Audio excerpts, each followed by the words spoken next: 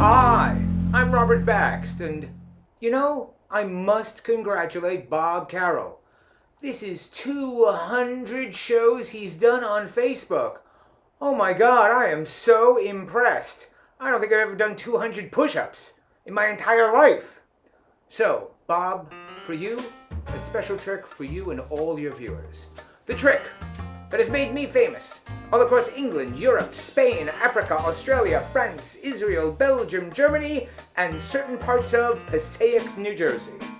You've been there. The trick where the handkerchief goes into the hand and comes out instead a full-sized can of beer. Oh, now you all like me. However, because this is Bob's 200th show, I'm going to do something I don't normally do. I'm going to tell you what I'm really doing. Sadly, everyone, this is an empty beer can.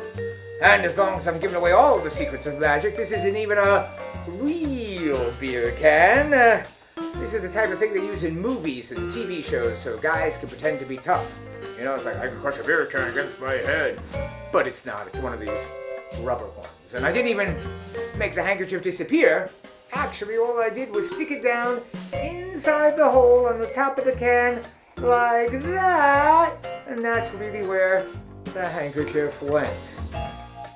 You liked it all the first time I did it, and now you're developing taste on me. Here, let me go over the fine points. This way, everyone watching Bob Carroll's 200th show, they can do it too. Start off with one of these fake cans hidden in your hand. Hold your hand in a perfectly natural manner. Hey Bob, how's it going?